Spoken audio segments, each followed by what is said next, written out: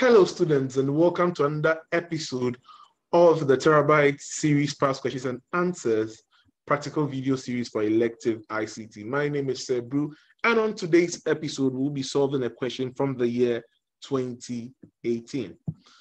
This is from the School Candidates Wassce 2018 paper, question number 2. Now, as it is my custom, I'm going to split my screen into two.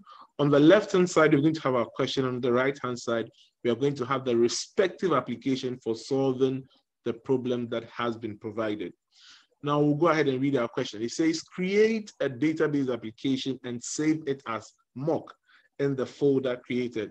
I've always mentioned that the folder created represents a folder that should have your name and your index number that should be either on your desktop, preferably, or in my documents that you are going to use to collect all your solutions and eventually burn it onto your CD for submission.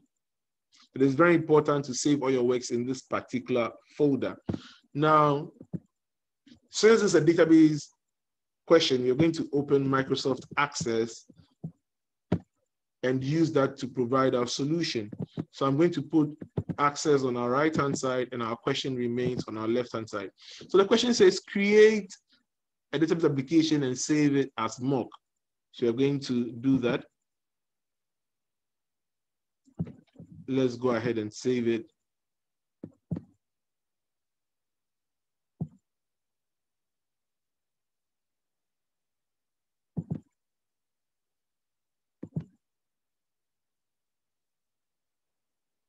So we're saving it as mock. We're going to be saving it in our folder, okay? So save.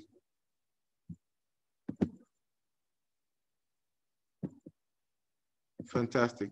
Right, so question A says create table 1. And the B part says use the form in 2AII to enter the data as shown in table 1. So what we are going to do is we're going to create the structure for this table, and then we are going to use a form to fill this table. So let's go ahead and let's create our table. Let's switch our view to design view.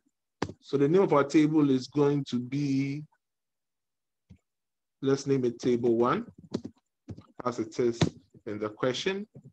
Okay, so we are going to have our field names. Now, by inspection, you will see that our fields are level, STID, student ID, math, English, and French.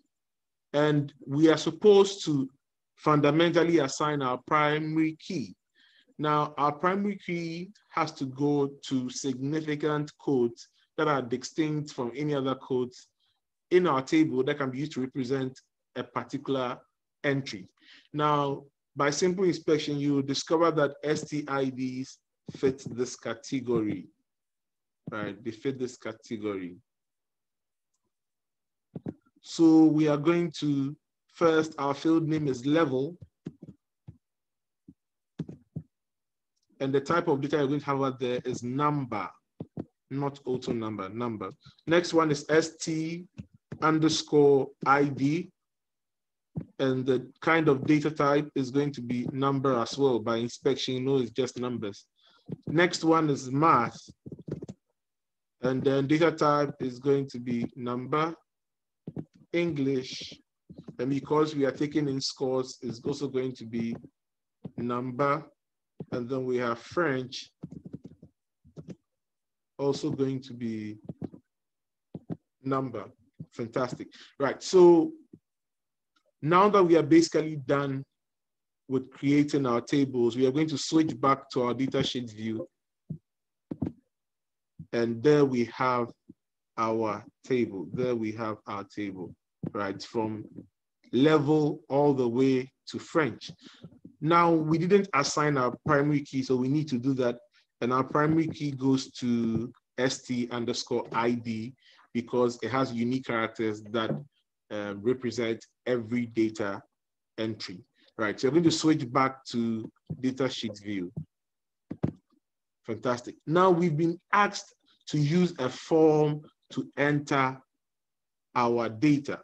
So you'll go to the Create tab and then click on form design.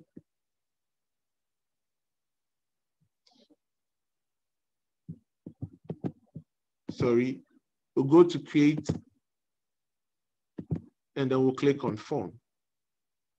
Awesome. So our form has been generated for us based on the table that we created. Right. So we're going to simply enter our data using our form. So we're going to switch to form view, and then we can enter our data. So first one is this first entry, level. So we have 1, then we have 210097, then we have 66, then we have 54, then we have 46. Then we'll click on the next record where we will have 2,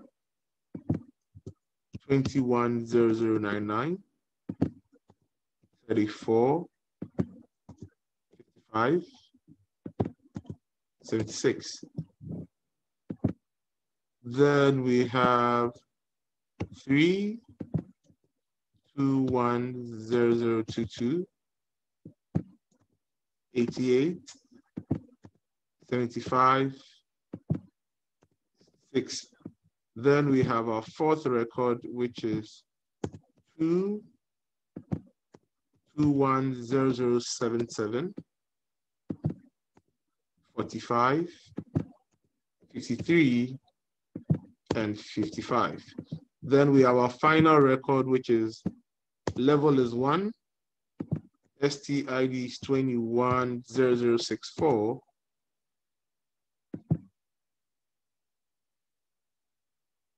math score is 89, English score is 65, and French score is 43.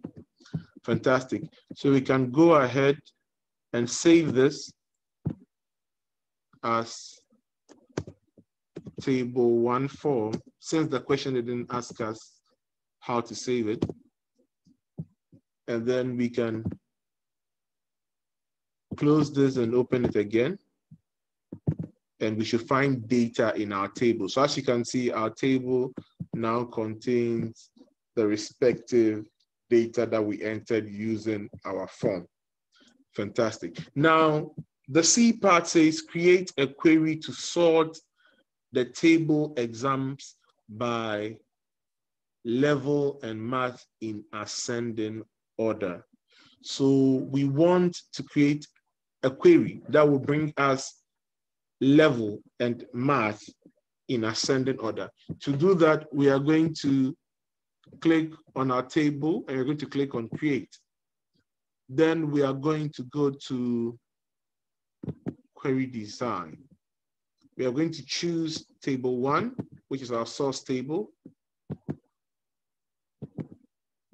Let's take one of these out. Okay. Now our table must be sorted by level and then by math, right? So we are selected level and we are selected math. These are the only 2 fields that we need. The rest of the question says must be sorted in ascending order. So we come to the sort row and then we choose ascending. Okay, so we're going to do ascending based on the level. Is that okay? Now, once we have done this, we'll simply go and run. So as you can see, we have received a query that is made up of the fields level and mathematics, and it has been ordered used in ascending order using level, right? So from 1 all the way to 3. The question finally says we should save this query as SRT, SRTE, or SRT exams. At this point, we are done with our question and we are straight moving into our 15 solid marks. Thank you for tuning in. My name has been Sebru, and catch you on the next episode. Take your time, go through the question, and reproduce the solutions. Be confident in your answers, and I'll catch you in the next episode. Cheers, guys.